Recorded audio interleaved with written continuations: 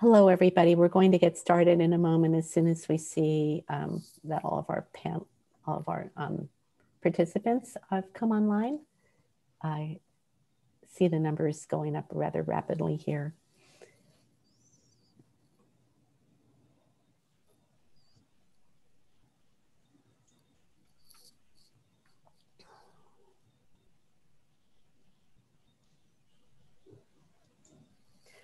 And wow, I see we have a great level of attendance. Welcome to everybody. This is the last Diversity, Equity, and Inclusion Dean's Seminar for this calendar year. And in opening it, I especially want to thank Tania Valmore, who worked with the Dean's Office to organize this, as well as Natasha Kazim, who is the leader of our DEI committee for the efforts that have allowed us to bring this forward today.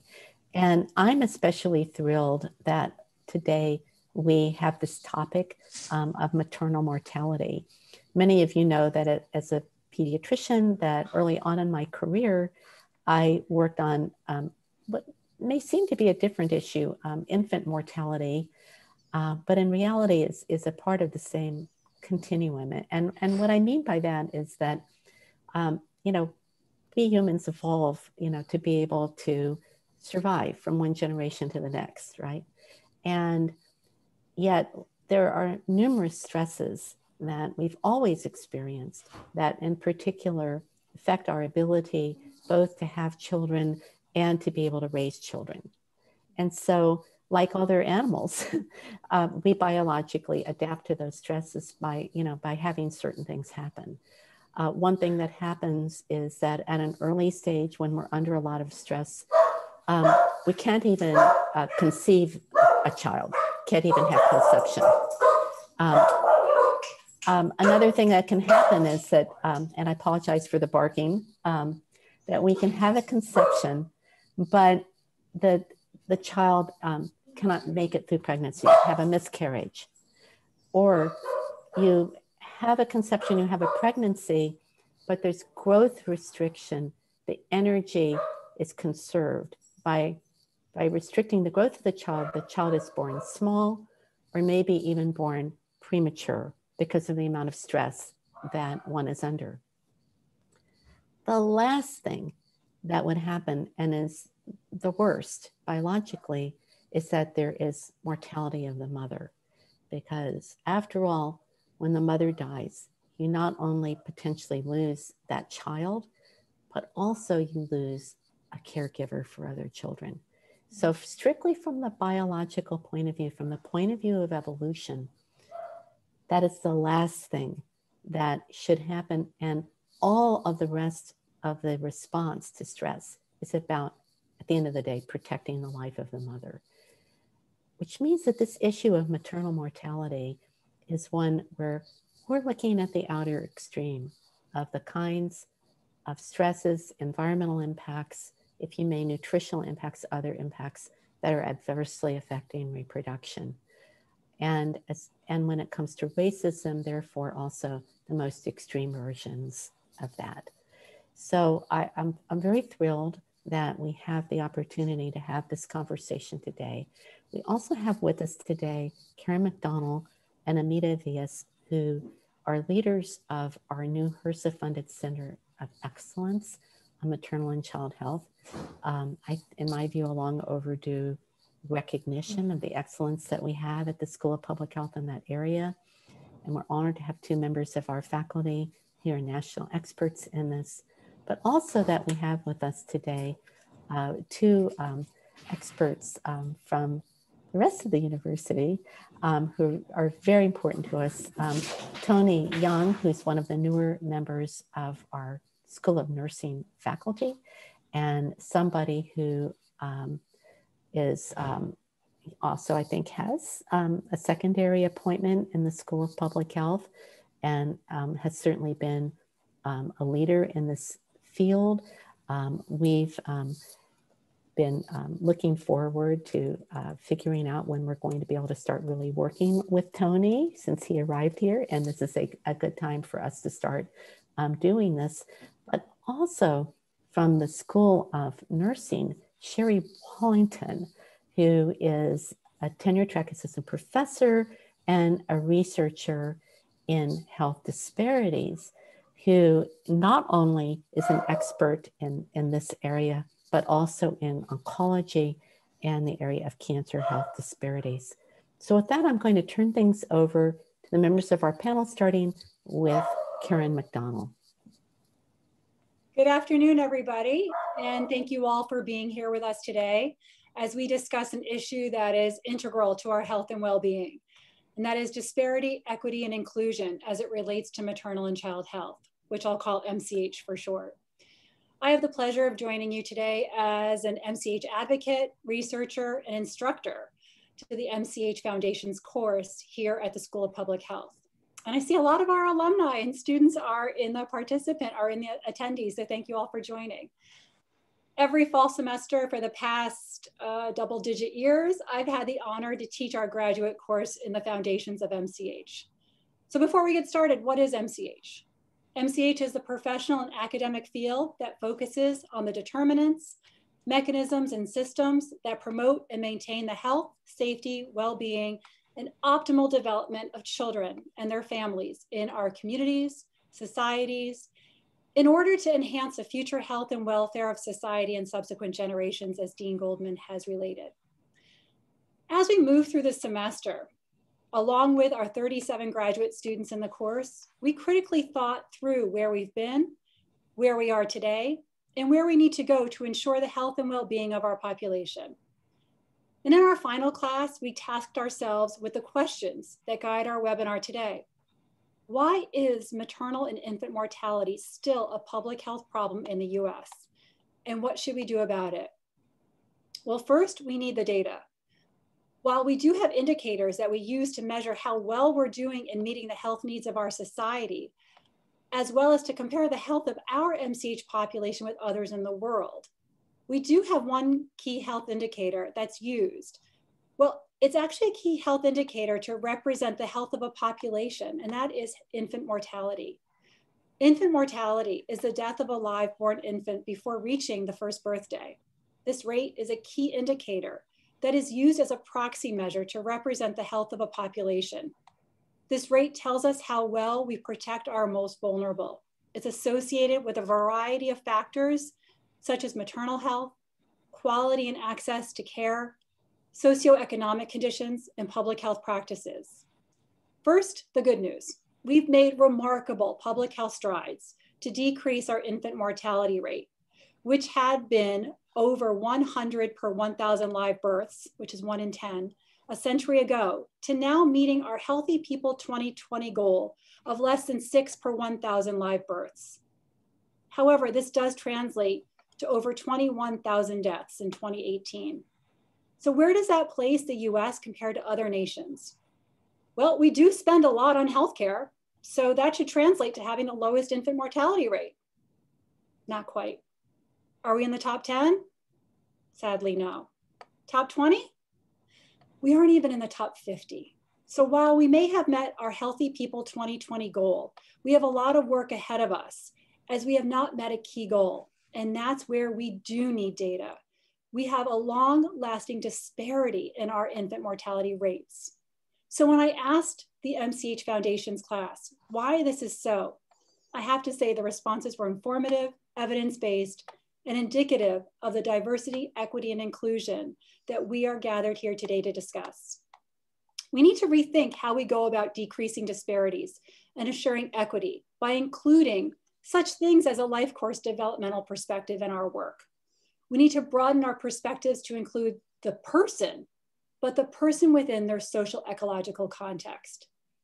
We know that when we care about pregnancy only while someone is pregnant, well, that's much too late. We know that while we may all be faced with the same stressors, such as COVID-19, the stress we experience is not the same, and the effect of the stress is dependent upon what has come before today. In other words, it's cumulative. We have a term that we use to describe this, weathering. Weathering in MCH describes how the constant exposure to health inequities leads to premature aging and poor health outcomes, such as the disproportionately high rates of infant and maternal mortality. The stress of fighting against systems and structures can indeed have an impact on your health and the health of future generations. So by taking a life course perspective, we can see that this stress is cumulative, that our allostatic load is building and can have a significant and yet preventable role in the public health crisis of the disparities we see as evidenced by the fact that Black infants are twice as likely to die before their first birthday. And Black women are 3 to 4 times more likely to die from pregnancy-related complications than white women in the US. These disparities matter not just at the time of pregnancy, but we know is that we need to move beyond a single point in time and to move beyond a single explanation. As you will hear from the panelists today, we are moving beyond the lens of the individuals and personal responsibility and expanding our scope to create and ensure equitable, supportive, social, educational, political, and cultural environments. We know that the problem is real. So now what are we going to do about it? A key step forward is to invest in creating the spaces to have these much needed and difficult conversations, such as this one today. We need to elevate the efforts of the organizations tackling these crises, such as the Mayor's National Maternal and Infant Health Summit, and to recognize that stopping maternal and infant deaths is just one part of our goals, as we will hear from our GW team members and from our newly funded MCH Center of Excellence. So while we engage in this conversation, we invite you to put in the chat box, tell us some of the efforts that you're doing in maternal and child health. I now want to turn to Dr. Tony Yang as he will continue our exploration into maternal and infant mortality, why it's still a pervasive public health issue, and what we are going to do about it. Thank you, Dean Goldman, for this opportunity, and thank you, Karen, for framing the issue. Could you upload my slide? Great. So Sherrie and I are here today because we are funded recently by Robert Wood Johnson Foundation's interdisciplinary research leader program to conduct a study related to maternal health, which Sherrie would describe in detail. Although I have publications and grants related to maternal child health, I am not an expert like some of you here. This is not an original scientific presentation, as our project has just started. And what I am about to present is not really new if you have taken Karen's course and have other maternal child background.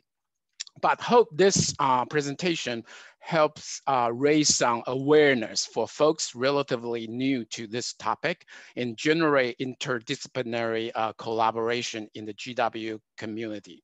Next slide, please. So this is our project team. This is a 3-year project covering 20% of our time each. We are partnering with DC community organizations, and we have a research assistant who's an MPH student actually at Milken. Next slide, please.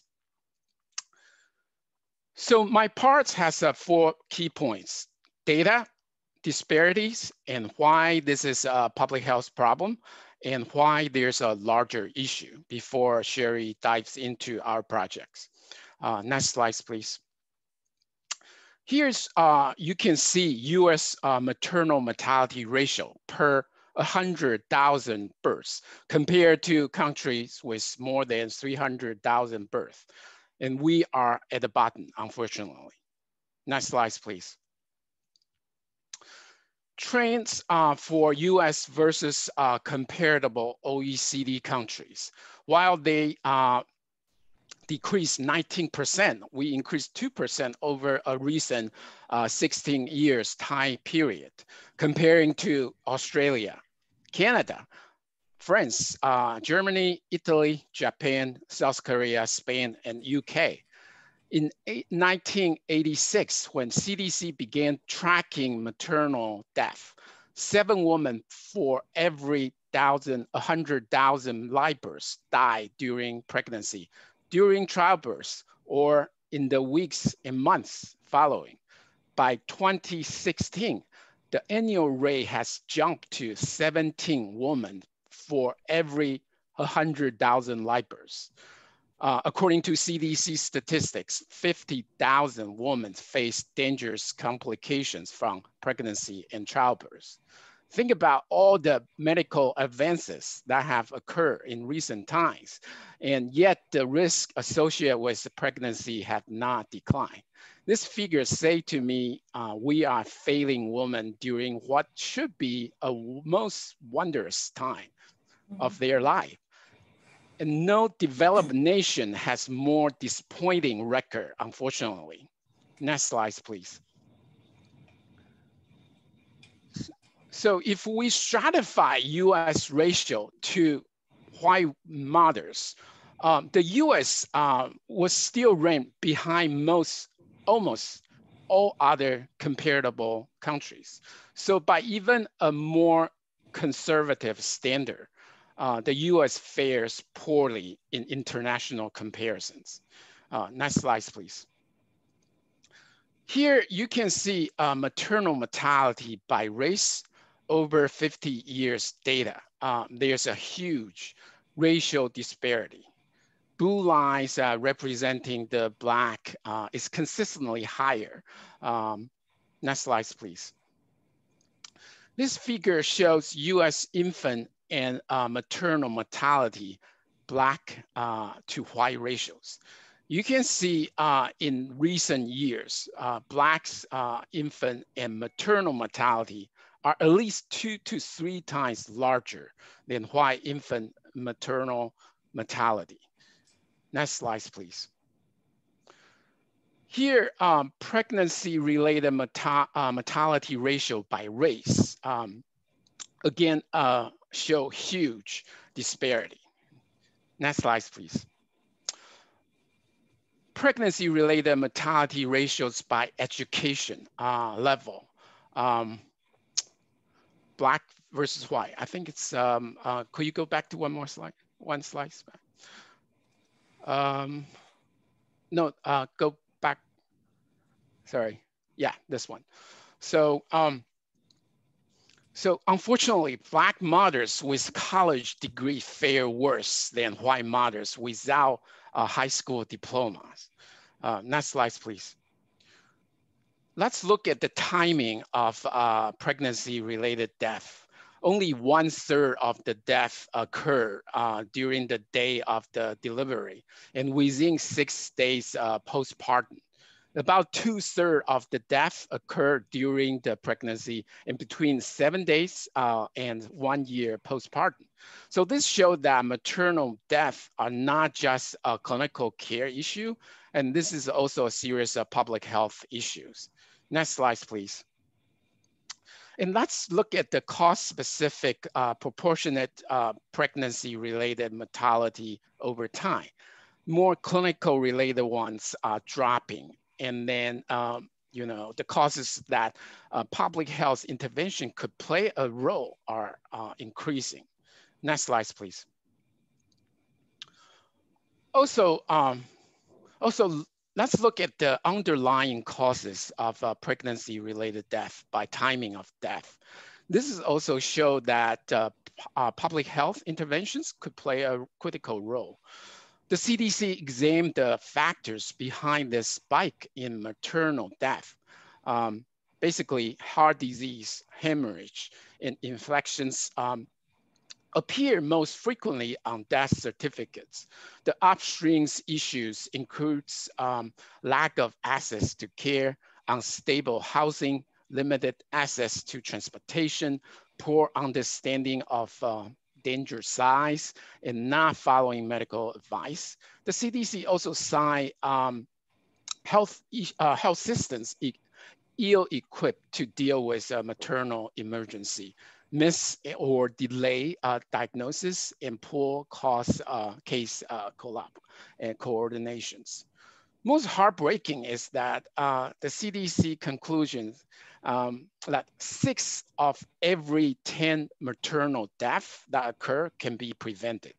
Basically, with better and more accessible healthcare for all, many will be alive today. So there needs to be an investment in the public health infrastructure, as well as women's health when they are not pregnant. Just echo what Karen just said. Next slide, please. So maternal mortality is the tip of iceberg on women's health. Maternal death account for about 1% of all deaths to women 15 to 49 in the US. The death rate for women 15 to 49 has not improved. You can look at the graph here. Focusing only on pregnancy will not solve the problems of maternal mortality in the US. I recommend this op-ed by Jean and Neil, two leading scholars on this topic.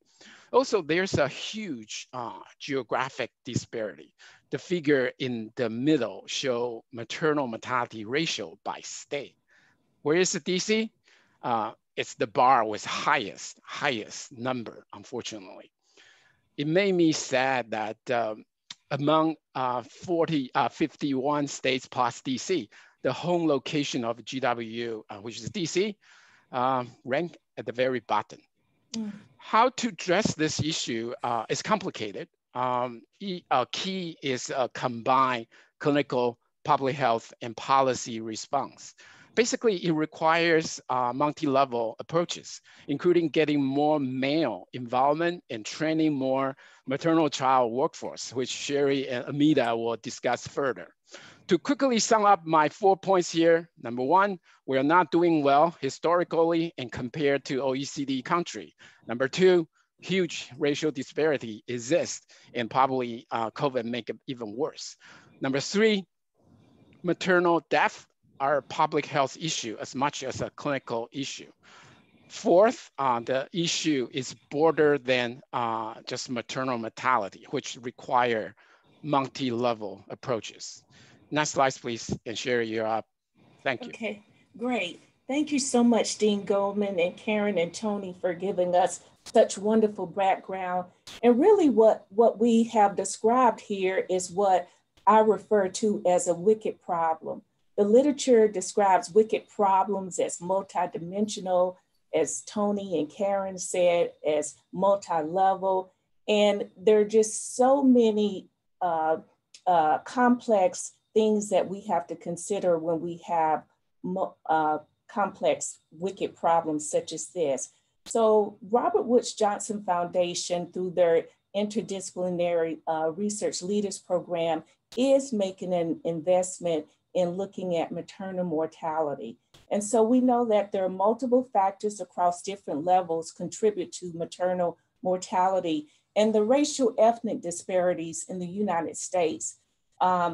Just some additional background, Black mothers are 3 to 4 times as likely to die from pregnancy-related deaths as non-Black women. But when we think about this huge problem, the question is, what role do fathers play in reducing maternal mortalities? Involved fathers can play critical roles in children's health and development from the prenatal period through adolescence. Mothers were 1.5 times more likely to receive prenatal care in the first trimester when the father was involved. And fathers can support mothers in breastfeeding, following infant safe sleep guidelines, and further reducing deaths. Next slide. So we looked at Tony has presented a great job with the national data, but it's so sad that DC just has this huge wicked problem, in our neighborhoods. DC's pregnant-related mortality rate has been consistently higher than the US pregnancy-related mortality rate. Next slide. So when we think about pregnancy-related mortality deaths, we see that from this chart that Black women with at least a college degree was 5 times as high in white women with similar education. And that's really a startling fact. And what is it about college educated women? There's some recent work by Keisha Bentley Edwards at Duke University in her wonderful report, Fighting at Birth, Eradicating the Black-White Infant Mortality Gap. And basically what she looks at is looks at the intersectionality of both gender and race, and also sexism and racism. Next slide. And so here again, this data, pregnancy-related mortality by race and ethnicity for the District of Columbia, shows us that Black women consider to fare very poorly in terms of pregnancy-related mortality deaths. Next slide. So what are we trying to do? Recently, Tony and I, with our wonderful community partner, Clayton Rosenberg, who I think is joining us today, we wanted to look at what role does father involvement play? But we know that there are many systematic barriers, lack of paid family leave, out-of-pocket costs, inflexible work hours for medical appointments, and various social stereotypes that impact father involvement. Next slide, thank you. So when it comes to paid family leave, past research does show that paid family leave has a positive impact on parents and children.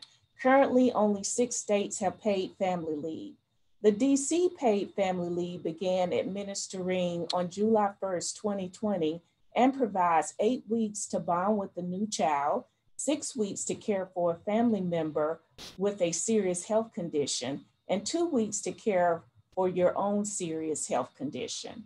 Next slide, thank you. So in our study, one of the things we wanted to do was really use formative and experiential data using key informant interviews and focus groups, knowledge, and then we also will be doing a visual research method using photo voice and a cross-sectional survey to look at father involvement among fathers in DC wards 6, 7, and 8.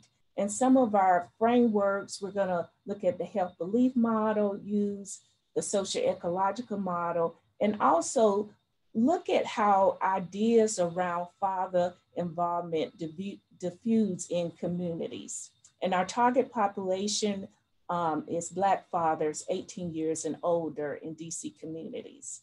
Next slide.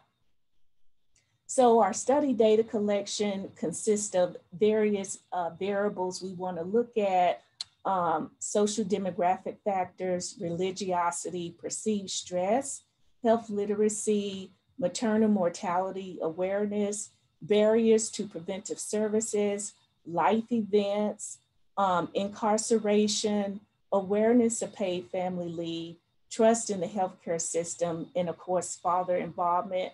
And then our dependent variables, we want to look at our maternal mortality, and then knowledge, attitudes, and behaviors regarding the role of Black fathers in the reduction of maternal mortality. Next slide. So we're doing all of this formative data collection in the hopes of developing what we call FIT, the Father Involvement Training Educational Intervention, where we want to pilot this intervention that will provide education to fathers to help them create and maintain a healthy, positive involvement before, during, and after pregnancy, and educate them about the danger signs to prevent maternal mortality. Again, as Tony and I both said, this study was funded by the Robert Wood Johnson Foundation. We were one of 15 teams across the US, and our DC team, as well as the Massachusetts team, both are focusing on the role of fathers in reducing maternal mortality. Thank you.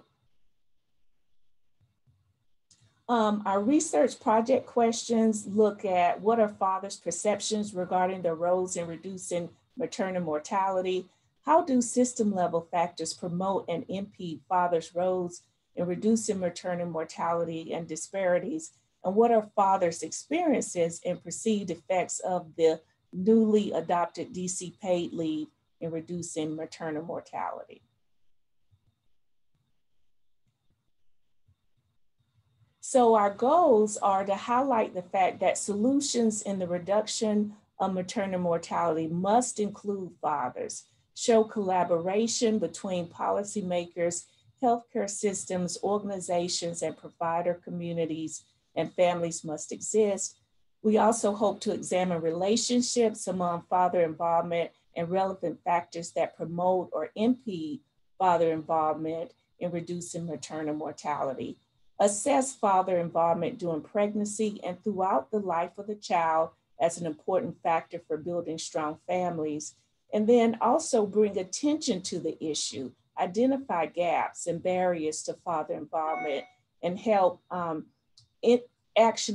develop actionable strategies, practices, policies, and interventions at multiple levels. And I really want to thank our wonderful community partner, Clayton Rosenberg with the Alliance of Concerned Men. We have worked very closely with him, and everyone always says it's important that we involve communities, and really a lot of the solutions are found in our communities. So I really want to thank our community partner for all of their help. Thank you.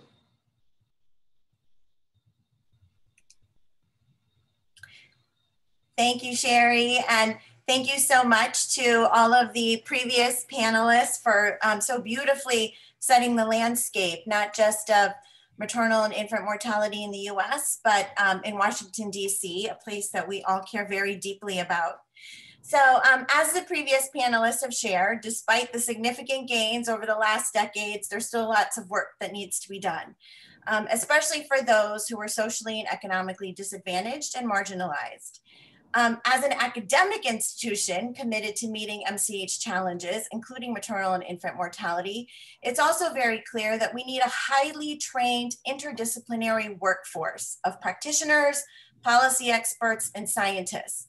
And we need this workforce to address issues such as infant mortality through a social justice lens, with a deep understanding that racism and gender discrimination are at the core of so many MCH disparities, including maternal and infant deaths.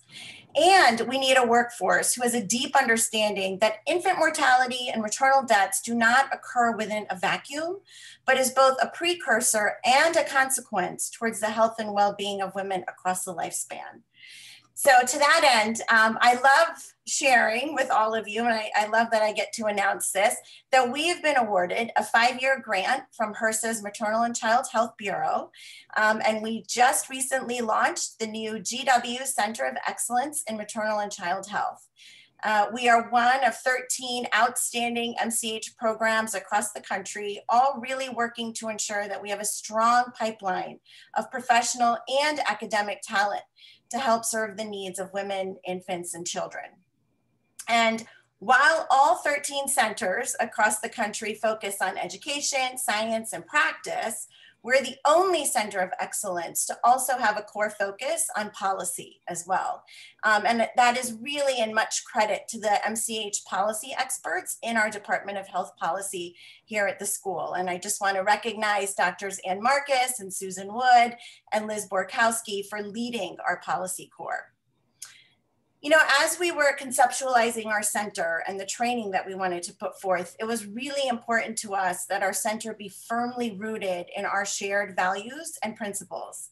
And some of those included things like learning by doing, ensuring that our students and our trainees are not just given basic education around maternal and child health, but really sort of a skills-based approach to their learning, including experiential training. We wanted to promote a culture of service. We think that that's really important to our work. And of course, embracing social justice and diversity in our MCH mission. And going beyond just using those words, but really operationalizing that across all of the different pillars of our center. And finally, we wanted to ensure that our center would not only capitalize on the incredible resources of our location in Washington, D.C., right? A location that gives students proximity and access to, federal agencies, national agencies, nonprofit organizations working in maternal and child health, but that we would focus our efforts in addressing maternal and child health right here in our home region. We have an incredible team of people at the core of our center who have been working hard over the last several months to operationalize our mission. And despite the COVID-19 pandemic, we've already launched several new initiatives at the center. And I'm just going to very quickly share a few of what those initiatives are. Most recently, we've established new partnerships and MOUs with the Maryland Department of Health's Maternal and Child Health Bureau, a new partnership with our very own DC Department of Health and their Title V MCH program. And in both of these partnerships, both our students and our faculty will be providing technical assistance and research across multiple projects, including around maternal health and infant mortality. We expect our local health department partnerships to really grow over the next year. We've been discussing with many of our local health departments across Virginia, Maryland, and DC that we really need a regional approach to maternal and child health. And we believe that can really be a game changer in thinking about maternal and child health. As we all know, people live and work across the city and different counties in our region. And so by joining forces together to really design a vision and an implementation plan for a regional approach, we believe that could really have some, real meaningful impact. And I want to pay great credit to Professor Don Strong, who's really been leading our partnerships with these local health departments. Our professional development team, under the leadership of Professor Jerry Franz, is launching 2 new skill building workshops for our MCH trainees. One is around human-centered design. And I think this is incredibly innovative. When we talk about building an interdisciplinary workforce, we need to look to our colleagues over in business and entrepreneurship to really, think about how we can co-train and learn new skills so that we can develop new innovations and new ways of thinking about the problem, but also thinking about the solutions. We're also developing a policy and advocacy workshop for all of our MCH trainees so that every single trainee of ours will know, no matter what your position is within an MCH organization or public health organization, you will know how to do advocacy, both at the local as well as at the national level. And just a few weeks ago, we launched 2 new initiatives under the center. The first is a systematic observation of mask adherence and distancing. This is a study that we're doing in partnership with researchers from Kaiser Permanente and the RAND Corporation to enhance surveillance of masking and distancing behaviors, given that those are so important to controlling COVID-19. And the information and data that we're collecting from our local residents here in the DC region will be accessible to local health departments, elected officials, and others to really think about better decision-making around the pandemic. So we have a team of faculty and students who are collecting this data in key locations, such as commercial streets, neighborhood parks, play areas, and walking paths. And we're really focused on maternal and child health populations with this work that we're doing. The second project that we've embarked on is with one of our community partners, the Beacon House. They are a community-based after-school education and youth development nonprofit organization in Ward 5. And their focus is really around decreasing and closing the educational gap of children in Ward 5. So we have a team of students and faculty who are developing a set of holistic interventions to address the mental health and well-being of the families that they serve. And I'd just like to say a big thanks to Drs. Monica Ruiz and Dr. McDonald, who's one of our panelists here today, for leading those 2 initiatives. And finally, I just want to end with, the last 9 months has certainly uncovered and shown light on what we've always known, right? Racism and gender inequity are at the root of adverse maternal and child health outcomes, and for health disparities for girls and women across the lifespan.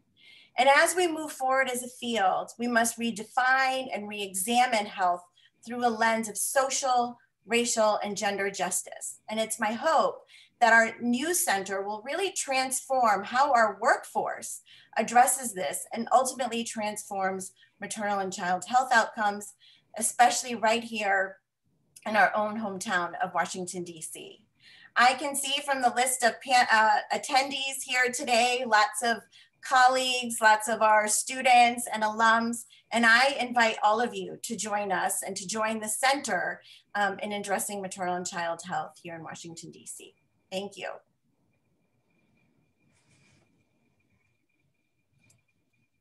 Thank you so much for that, you know, Amita, Karen, and especially our wonderful guests, Sherrie and Tony.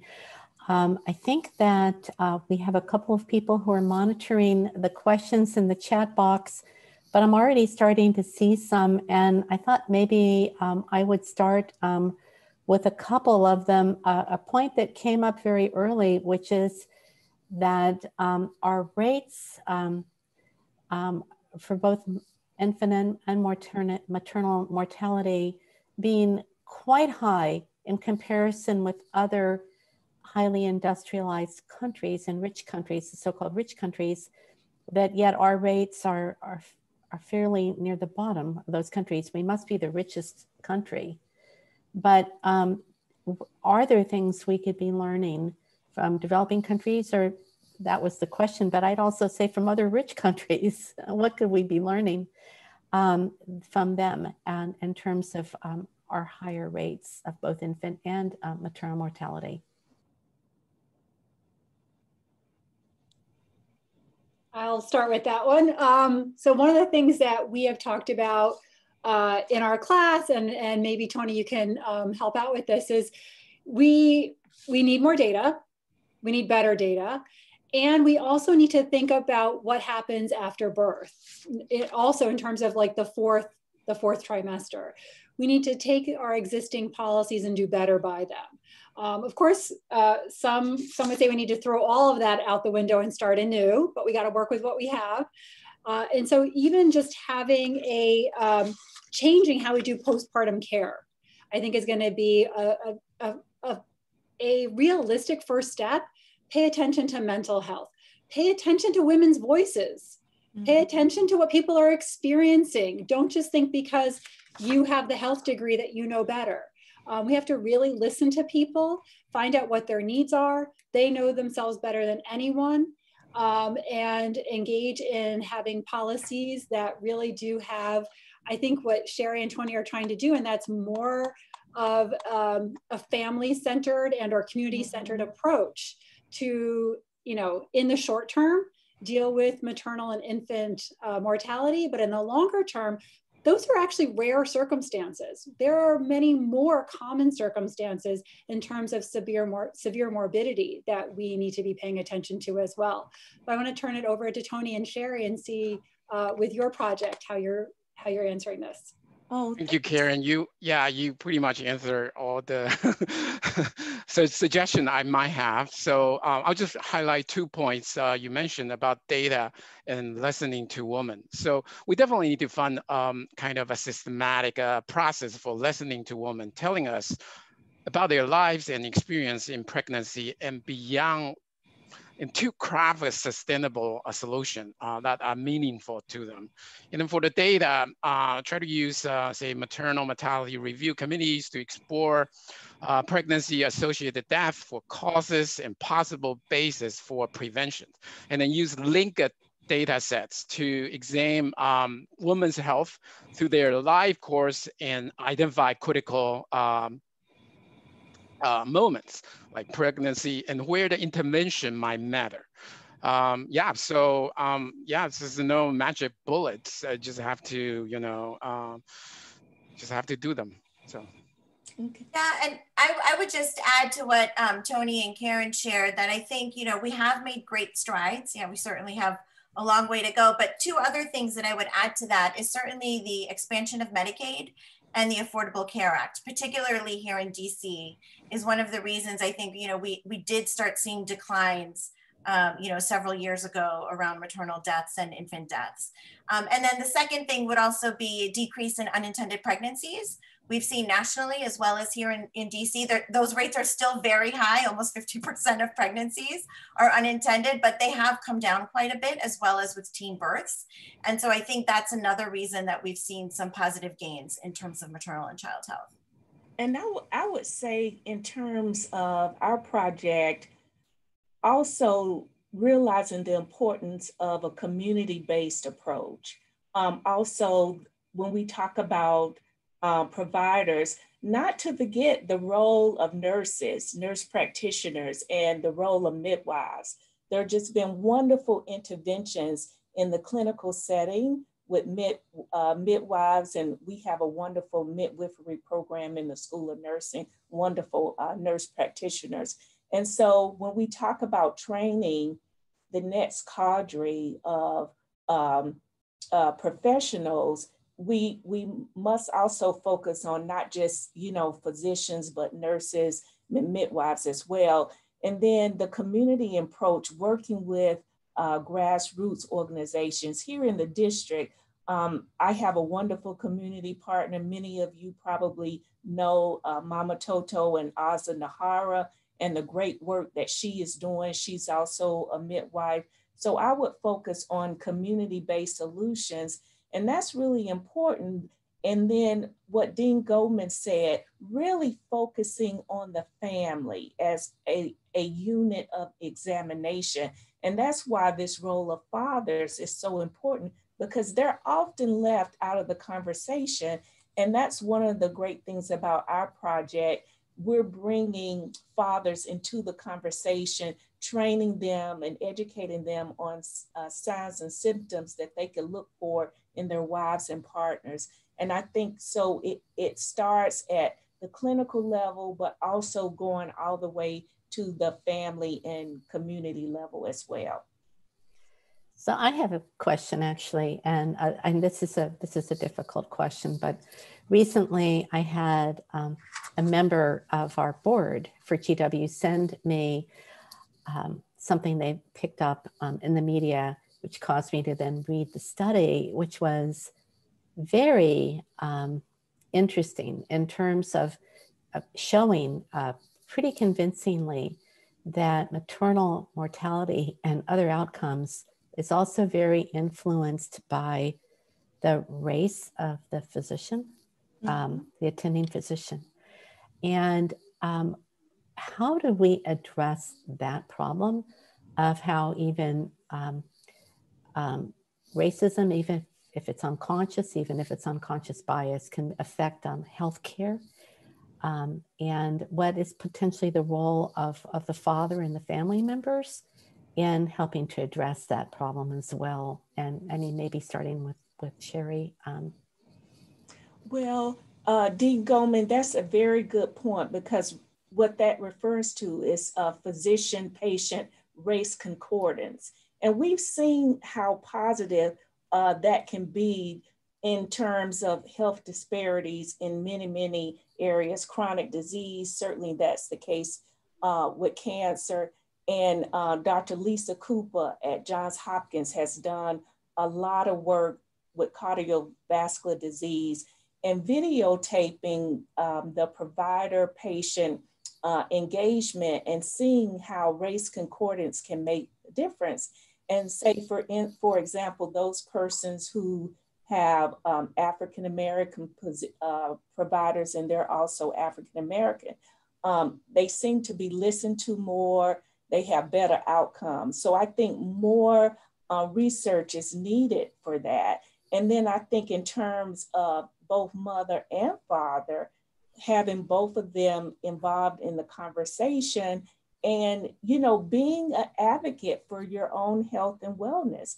And I think for so long, many patients have felt like, oh, it's the all-wise doctor, he knows all, and we cannot question the doctor. But no, educating patients how to make sure that they are empowered to be able to ask those questions, to say, listen, my wife is showing symptoms and this is not right, and not just being easily dismissed. I had a patient tell me that they went into for a consult, and the mother was having severe problems during pregnancy. And the provider said to her, "Oh, well, you're having complications because you're pregnant," and just really totally dismissed the symptoms that she was having. And later she had severe complications. So I think it's about educating and empowering patients to be advocates for themselves. And I think that that's where we see a lot of communities really working to educate families to do that. Yeah, and I would just add to that, you know, Sherrie, with what you were saying, you know, it's about building trust with our healthcare providers, right? So we need to do more training. Our as providers, we all need to do a better job. Our systems need to do a better job. But we also really need to be building trust with our communities. You know, we did a study 2 years ago looking at family planning and women's health in the district. And what we really found was that among those, you know, who are either not using methods of family planning or accessing care, it really was about distrust. They just were not making it into the door in terms of the clinics. That we've got some incredible healthcare providers and clinics in the city. And once women were actually making it in the door, they were doing okay.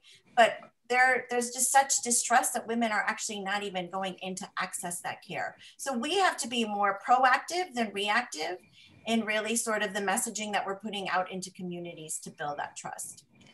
And one final thing I'll say, you know, we have to really support our providers, because many providers are saying that when that patient gets in there, they don't really have enough time. And in many healthcare systems, they're being penalized if they spend an exorbitant amount of time with the patient. And so we really need to change that model where providers are expected to get patients in and out in 5 minutes or so, whatever that time frame is, because it does not give the provider enough time to really listen to the concerns of the patient. So we need new models, new frameworks from the provider's perspective as well.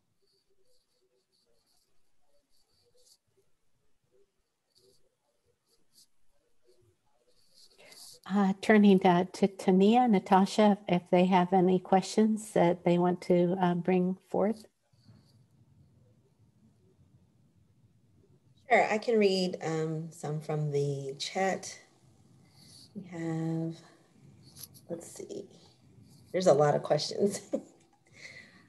There's one to the panelists. Can you comment on the preponderance of cardiovascular deaths, especially among African-American women? Are these rates different in pregnant women versus non-pregnant women of the same age? Ooh, okay. I know that when you look across chronic health conditions, and many people think the #1 killer among African-American women is breast cancer, but actually it's lung cancer and cardiovascular disease. So we know that's an issue, but I don't know what that rate is, you know, among cardiovascular disease among pregnant women. But cardiovascular disease is definitely high. And some of the drivers certainly are stress, hypertension, similar to what we've discussed earlier today. Maybe I could follow up, Sherrie. The one thing that there's been a lot of concern about with the higher rate in African-American women of, you know, both the cardiovascular problems during pregnancy, but also diabetes, pregnancy-associated diabetes. And then we look at the immediate mortality around that, but what about longer-term health risk?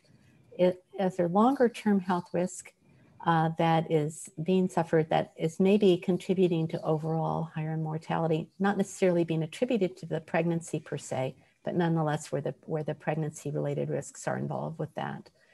And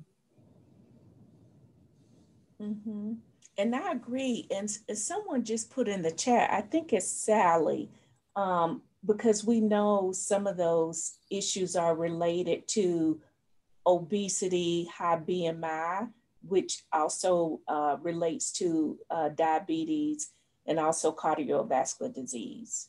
So thank you, Sally, for that comment. Tania? Sure. Has the next question is, has the center formally partnered with faith-based organizations as a means of developing interventions to mitigate adverse outcomes for Black birthing people, as well as developing ways to build community trust? Mm-hmm. Yeah, that's a great question. And it's absolutely something that I think we're very committed to doing. So we're just in the first year of our center.